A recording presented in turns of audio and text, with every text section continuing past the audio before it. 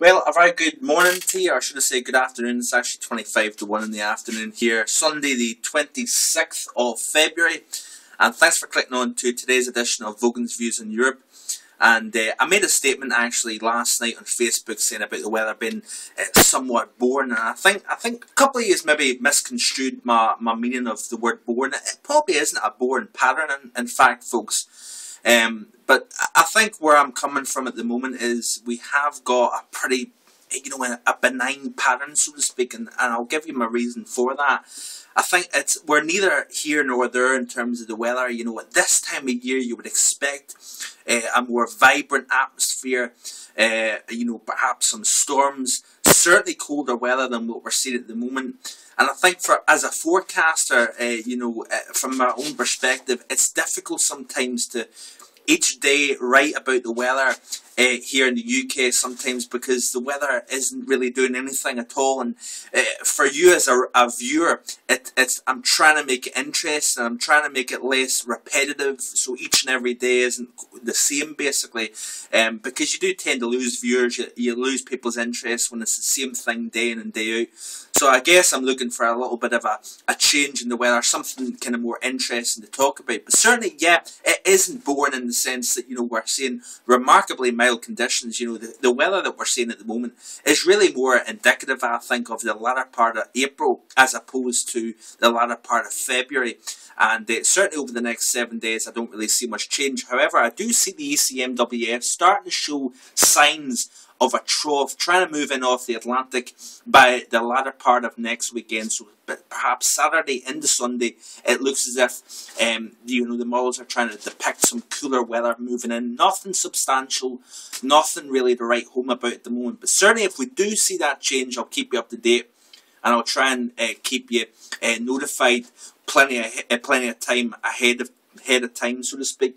But certainly we've got another very mild next few days. We've got another rebound of the Azores high, so to speak. We had a bit of a flattening out of it over the weekend, cooler temperatures. But yeah, temperatures are still above normal. We're seeing temperatures up as high as 13, perhaps even 14 degrees. That is well above normal. The normal, even across the south of England, is probably around 9 Celsius at the moment. So it's very, very mild.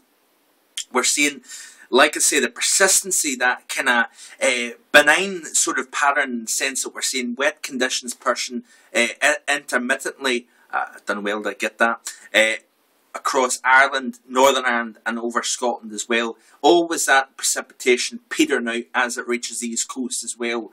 But the high pressure itself, those heights in the upper levels are just too strong to bring that moisture down into the south of England. Folks, I urge you not to jump too much into this drought at the moment. Things can change over the next couple of months, so let's not jump into the idea of having another summer of 76. Very dry conditions, very hot conditions. I would hold off and jump into the extreme. Now, 76 was an extreme event, and I'm not saying that might not happen, but we need to watch that we didn't kind of jump earlier on in the winter, saying that we're going to have a winter like 47 or 46, should I say, or 47. I can't remember. I wasn't there back then. But certainly it was a very extreme event in the UK. Let's not jump too quickly into thinking this is going to be a summer of 76. If we get a series of wet systems into the central and southern parts of England, then you dent that drought, and our weather can change. But like I said in yesterday's video, if we don't get that, then we could start looking to some of those years going by where you get that very tightly packed relationship between the drought and very warm temperatures. And yeah, I've got my forecast on the 31st of March. I will be honing in.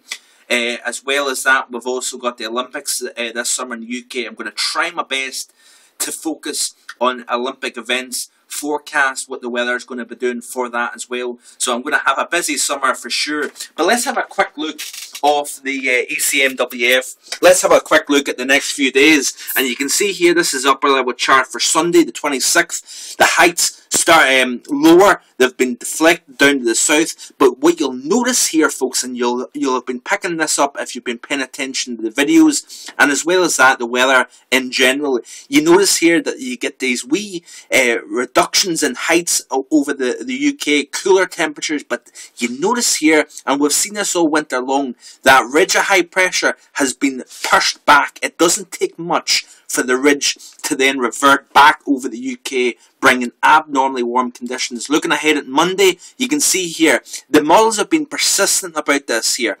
Nothing substantial over the UK, but if you notice this little parcel of very warm air on the underside of this strong jet stream, look at how close together the contrast between the greens and the yellows and even some of those oranges are.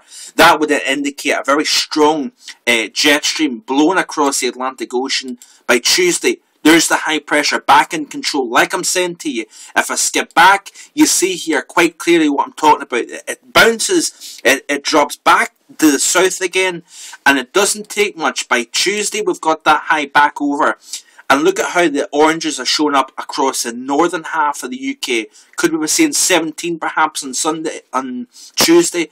Across Scotland, that is a possibility, especially to the lee of the Grampian Mountains. You get those southwesterly winds blowing over the mountains on the other side of those hills, perhaps into such places as Braemar, Aboyne, even into Aberdeen as well. You've got those downslope winds can increase the warming effect. By Wednesday, the high pressure, the core of that high pressure is now to the southeast of London.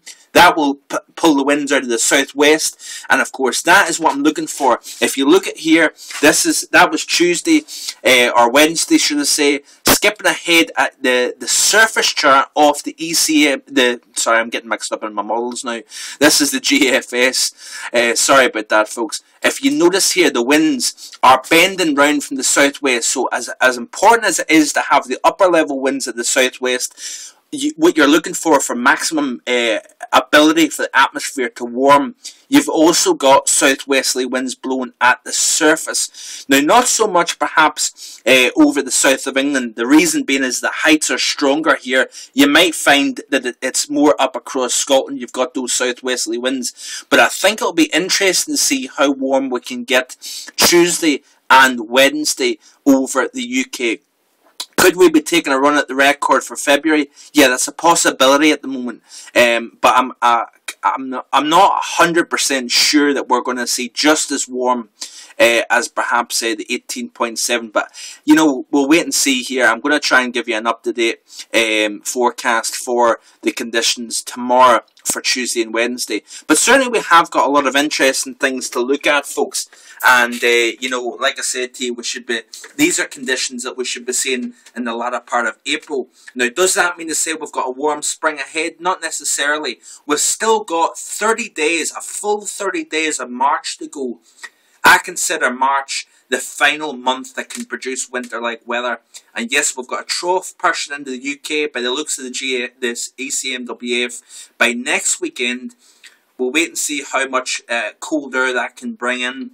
But certainly at the moment, it's a reasonably benign pattern. And I'm going to try and keep you up to date as much as possible.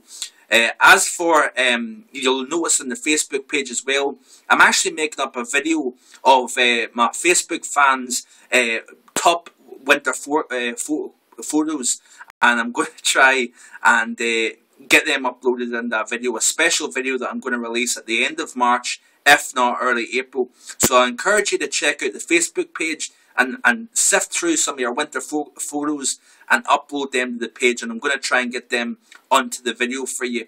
So if you include your name, if you haven't necessarily taken the photograph, I encourage you to write the name of the person who took the picture, and I can credit them, as well as the name of the town and country that you live in as well. And we can try and get that uploaded at the end of March. Hope you have a great day, folks. Bye for now.